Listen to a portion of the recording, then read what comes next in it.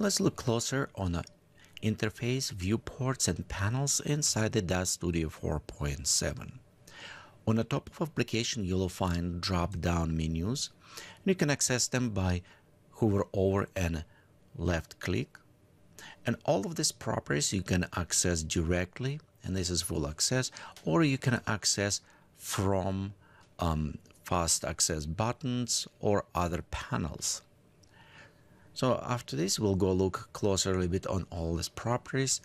Below this, you will find the tabs, and this is represent workflow of the normal when you create, for example, set up actors, word props, add prop, sceneries, and next tab, you can create a pose and animate it. You can go to the light and cameras and end up in a render. You'll notice as I'm going through this tab, our layout is changed. Some tabs does not disappear, they're just hidden.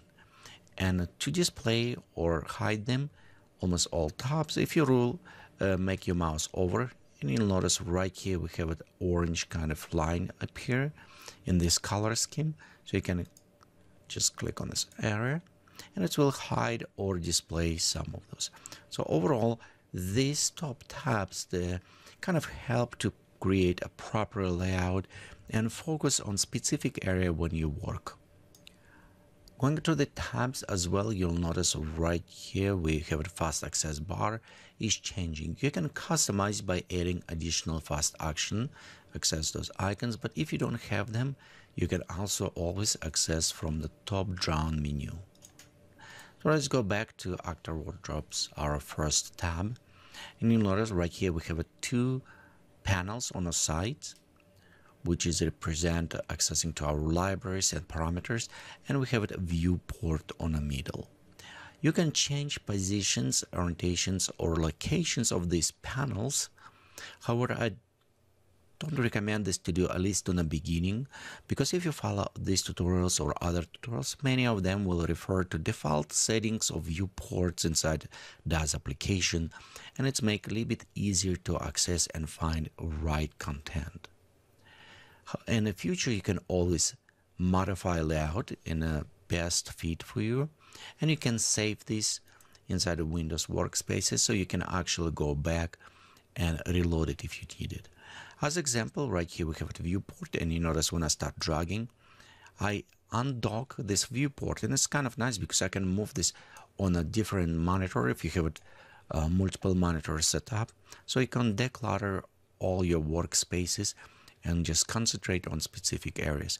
So let's go double tap click on the stop icon, so it will bring to full screen and fill up for our viewports. Again, you can maximize. In many cases you can actually drag and select how much of the workspace you can assign. And as we're going to work continues through our tutorials, we'll start using more and more different properties, and you feel a little bit more familiar how to interface. In some panels, depend on the tab you're currently in, you may have additional sub-tabs appearing. For example, if we're going inside, okay, let me expand right here, content library, you'll notice right here on the bottom we have an additional tab which we can hide or expand. That's showing us tips, help, or additional information. Additional information will be very useful tab, and mostly when we start working inside our product library and files, so we can go and receive additional information based on object or scenery we selected. So let's look a little bit closer on top navigation bar.